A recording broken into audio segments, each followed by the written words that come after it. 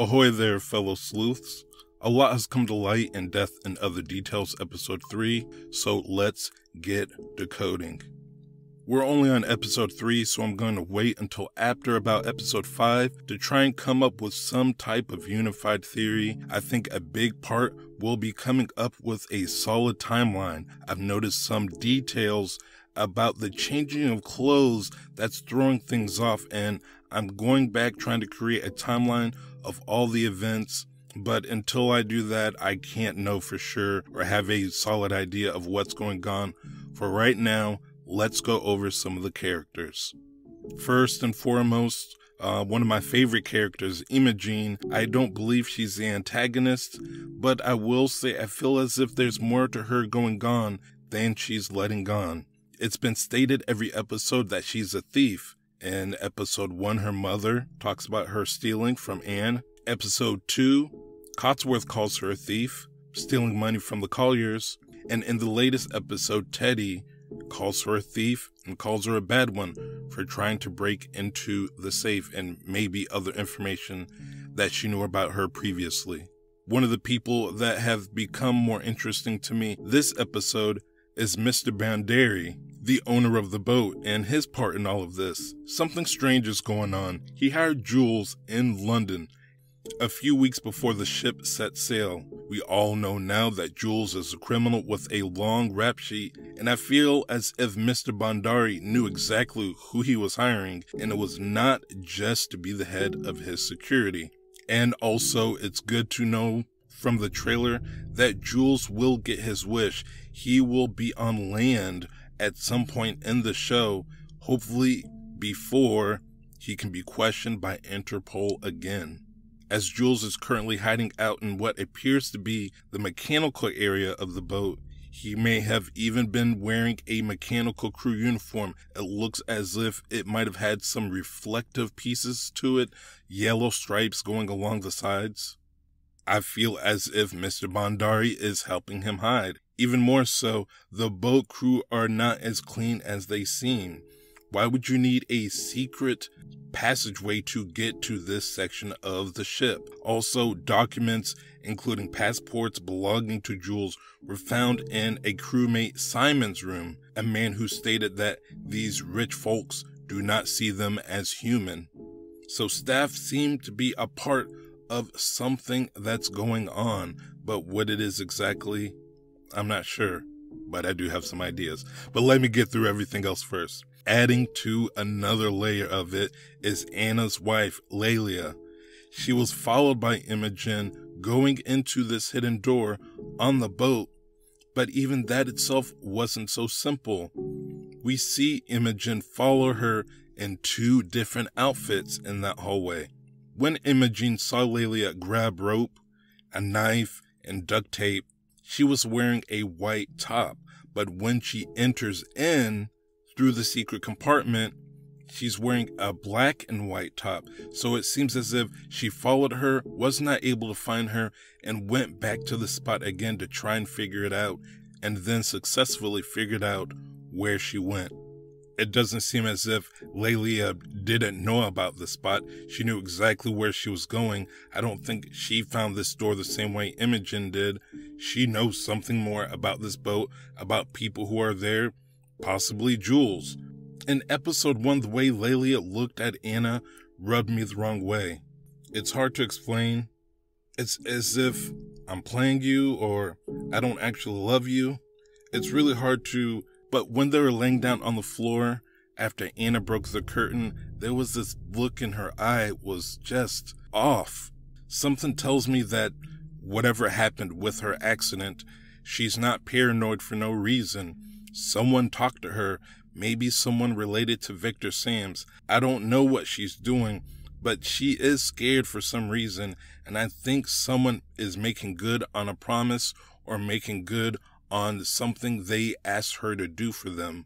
From the look in her eyes in episode 1, it looks as if she was in on it the whole time, but I'm going to give her the benefit of the doubt that something happened and she feels forced to comply with these people to do something. The Colliers have a lot going on. First, Imogen finally had a look at the company records. For the most part, looked clean other than that bill of lading. It was printed on this blue paper. It was about a blue pigment that was banned from use in 1989 because it causes cancer and a bunch of other ailments. This is the same color blue as Imogen's mother's scarf, and strangely, a cocktail that we see Lawrence drinking in the first 2 episodes. I don't know what this means, but I think the answer lies in the company files. When Mr. Bhandari opens up the safe, we see 3 suitcases, and granted, there was likely more that we couldn't see because the angle of the camera. But when Anna brings them to Carolina, she brings 5 suitcases. But at the beginning of episode 6, Keith Trubisky, aka Danny, is talking to someone loading up these suitcases to bring them on the ship, and we see 6. So there is a suitcase missing, and I am imagining that it is the same suitcase that the lawyer Llewellyn gave to Teddy the night the ship took sail.